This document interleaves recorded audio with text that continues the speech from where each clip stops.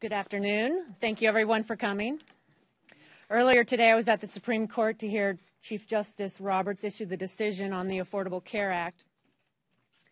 And while we respect the court, we respectfully disagree with the decision. Just because the court upheld the law as constitutional does not mean it is a good law. In fact, it's a terrible law. Unprecedented government power, fundamentally changing the relationship between the individual and government. And in fact, Chief Justice Roberts acknowledged that. The court ruled today that, in fact, the Affordable Care Act is a tax. It is the largest tax in America's history. We also know that CBO has estimated that up to 20 million Americans will lose their employer health insurance. It makes it harder for small businesses to hire. And as a mom and a wife making health care decisions like many families in America, we've already seen our premiums skyrocket, on average $2,100 per family. For all of these reasons and more, the American people oppose this bill. In fact, the opposition has increased since the law was signed 2 years ago. That's why the Republicans pledged to America to repeal this law. And we are more determined today than ever to repeal this law. The Supreme Court spoke today, but they won't have the final word. The American people will have the final word in November. I'm Nan Hayworth from the Hudson Valley of New York, and I am a physician myself. I'm an ophthalmologist, and I had the privilege of caring for patients in the Hudson Valley for 16 years. And I'm here to represent patients and doctors across the country. My colleagues tell me that they are very concerned about their ability to deliver the care that their patients deserve and that they have come rightly to expect under the terms of this law. In particular, I'm worried about Medicare patients. As an ophthalmologist, you can imagine I took care of many of them in my career. This law, this 2010 law, takes $500 billion out of Medicare. This directly compromises their access to care. It is unacceptable. We are resolved here to honor the goals of that law, which were the right goals, to have good, affordable health care for all Americans, affordable, portable health insurance. The wrong law. We cannot afford to impose a $2 trillion bureaucracy on the American people, and we can honor those goals in ways that make sense. We are here to put patients at the center of health care, patients, their doctors, their providers at the center of health care, and not the federal government. And Kathy is exactly right. We are more determined than ever, and we will succeed. Hello, Renee Elmers from North Carolina, representing the 2nd District. Yesterday I said a new chapter will be written for health care as a result of the Supreme Court decision. It isn't the chapter I was expecting, but it is one that we will continue in the fight. I came to Washington because of Obamacare. As a nurse and with my husband as a surgeon who is actually here in Washington now, we knew we had to fight against this for health care. As a mother, I'm concerned about our children. As a nurse, I'm concerned about our seniors. This decision keeps in place $500 billion being cut out of health care for Medicare for our seniors. And it also continues the Independent Payment Advisory Board, which will be 15 bureaucratic, unaccountable individuals who will make health care decisions for our seniors and for our citizens. The fight continues. The uncertainty remains. And the vision that has kept me awake so many times at night as a nurse, seeing myself holding the hand of a patient while the doctor comes into the room and says that their life-saving treatment will be denied because the Independent Payment Advisory Board deems it unnecessary, remains in my mind. We are and will remain committed to this. We will repeal Obamacare, and this will continue to be our fight. And then the chapter for reform with efficient, accountable, responsible health care reform will be put in place. Thank you. Thank you and good afternoon. I'm Anne Marie Burkle from New York's 25th Congressional District. While the court ruled that this is a constitutional law, that doesn't necessarily mean that it's good policy. I'm a registered nurse and since then a healthcare attorney. I've been in healthcare for most of my professional life. So healthcare to me is intensely personal, but also it's just I'm very passionate about it. Throughout the course of the last 18 months, I have had my hospitals, my physicians, I have had senior citizens, I have had nurses come to me and say, this law is bad, it is going to bankrupt us, it is going to affect the way we are able to provide care for our patients. So it may be constitutional, but it's not good policy. And as legislators, our primary goal needs to be enact laws that do what's best for the American people, that make sure that they have access to health care, that we do everything in our power to keep the cost of health care down. This law doesn't talk about tort reform. This law doesn't take any of the necessary steps to really reform the cost of health care in this nation.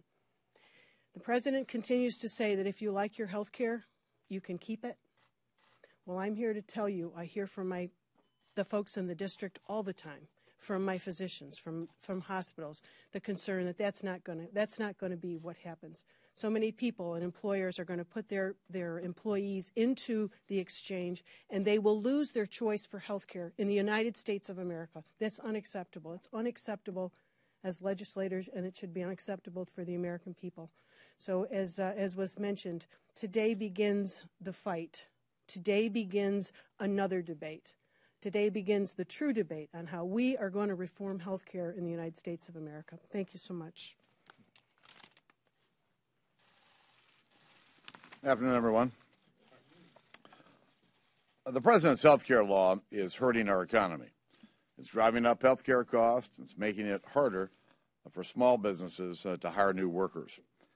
And I think today's ruling underscores the urgency of repealing this harmful law in its entirety.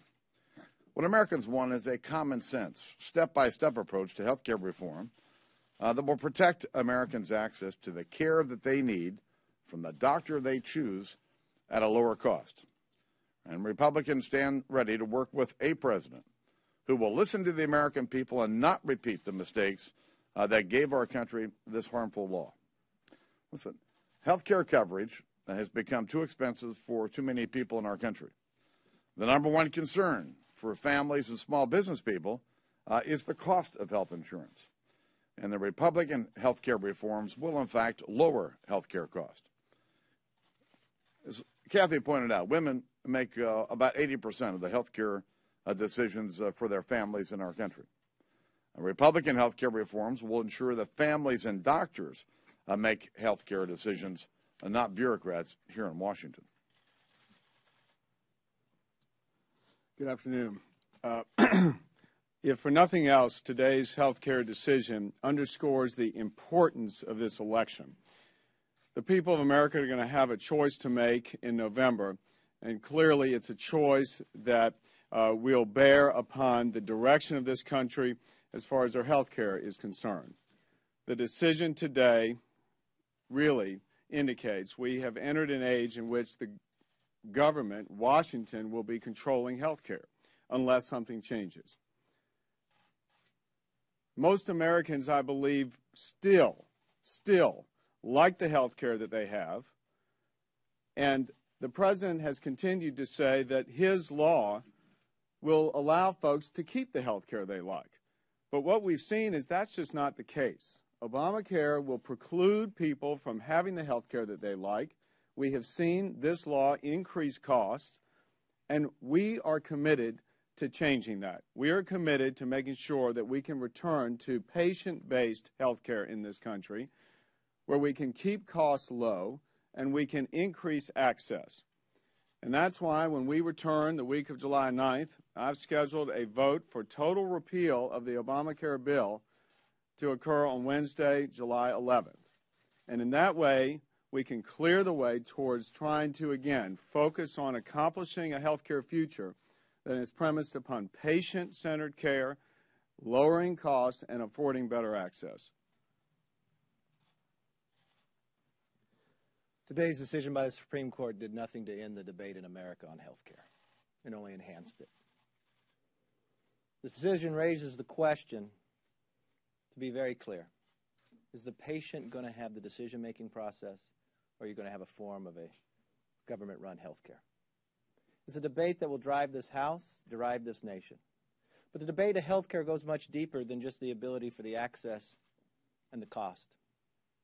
In a time when America has faced 40 months of unemployment above 8%, unfortunately, I'm very fearful of the discussions I've had with small business owners that the decision today is going to determine decisions they make in jobs. But the economy won't be turning around because this health care bill actually harms the economy. Their own studies by administration shows that it will take people off their current health care plans that they have. It will raise the cost. So the debate has not ended. The debate has only begun. You see a group of individuals behind us. They won't be the only ones, but I believe across this nation it's going to be a healthy debate, one that's on policy. And we look forward to working with those individuals and also listening to the nation to solve health care that actually empowers the patient to make their own decisions.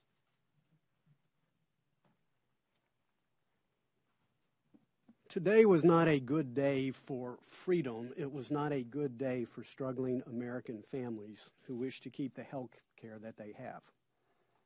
I respect the ruling of the Supreme Court, and I respectfully and vehemently disagree with it.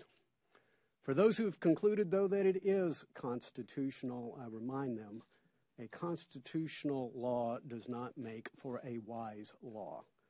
The trillion-dollar deficits of the Obama administration are clearly constitutional. They are not wise. So the fight will continue. We believe the president's health care law still fundamentally is hurting our economy and hurting jobs. Every day I hear from some small businessmen in the 5th District of Texas that I represent. One tells me they'll never hire more than 50 people. Another tells me they've already spent $350,000 in compliance costs and had to lay off 6 workers. The law weighs in at almost $2 trillion, $800 billion of taxes. Family of 4 premiums up $2,200. The Affordable Care Act has not proven so affordable for struggling families, for taxpayers, much less a dwindling federal treasury. But most importantly, Americans want to be able to choose their own doctor. They want quality health care. They want access to health care. They want portable health care at a cost they can afford. The president's health care threatens that. So the Supreme Court was heard today, and we respect them. But as the Republican leader said, the second week of July, the People's House will be heard from, and ultimately the people in America will be heard from. This decision today by the Supreme Court was clearly a troubling decision. We, behind us and within our conference, clearly disagree with that decision. But as Chief Justice Roberts says, it's not the role of the court to protect the people from their political decisions. And the people clearly chose in 2008, and we are now, as a nation, living under the consequences of that political choice. But as a physician, I can tell you that the doctors and the patients of this land are very troubled.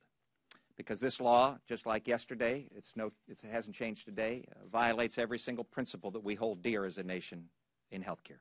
Whether it's accessibility or affordability or high-quality care or choices for patients, this law violates all of those things and makes them more difficult. Which is why each one of us has said, in one way or another, we will work together with our conference and with the American people to make certain that this law is repealed and that we move forward in a logical, rational, deliberate way with patient-centered health care, which means patients and families and doctors making medical decisions, not government. Speaker Boehner. If you'd like to ask a question, all you have to do is raise your hand. Wait, no, we're not. Anybody wants to yell? Ensure that I don't call on you. Chad.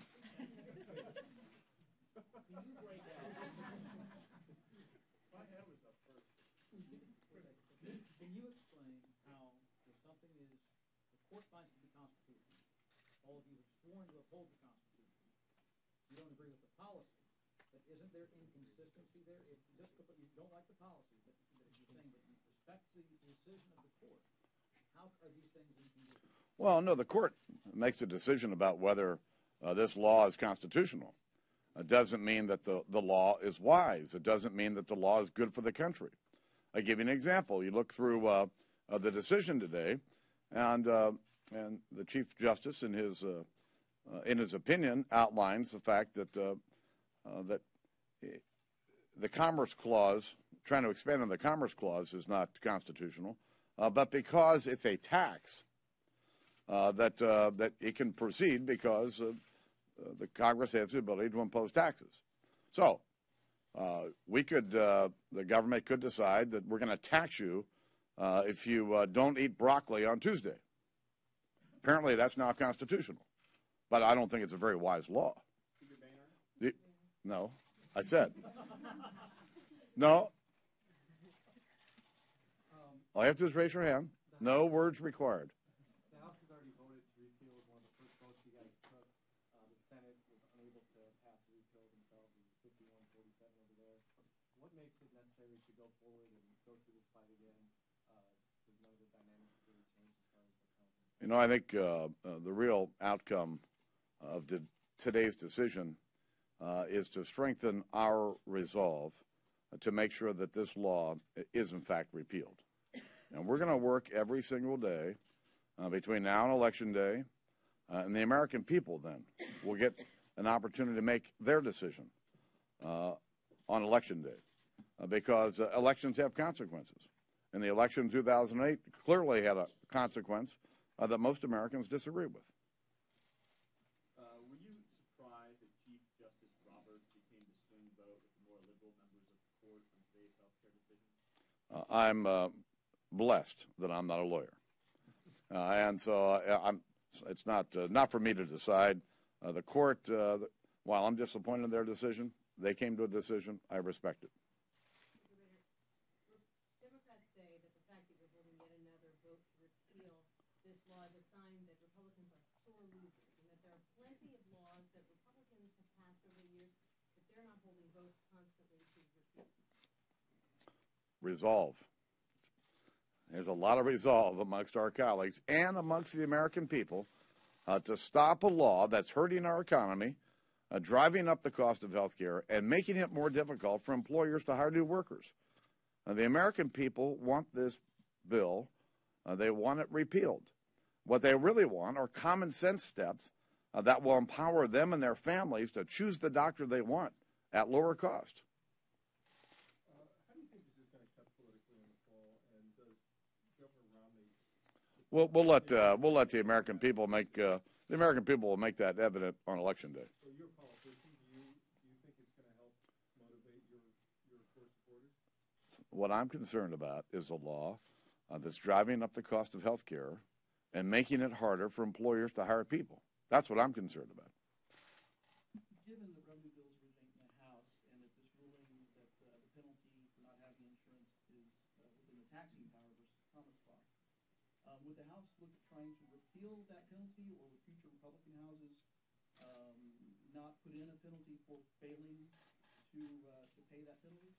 Well, we believe that repealing this entire law is the right thing to do. It'll help our economy. It'll help bring down health care costs. It'll save Medicare from being cut by $500 billion. And instead, we can put in place common sense steps that really will help the American people have better access to the quality care that they want. Thanks, everybody.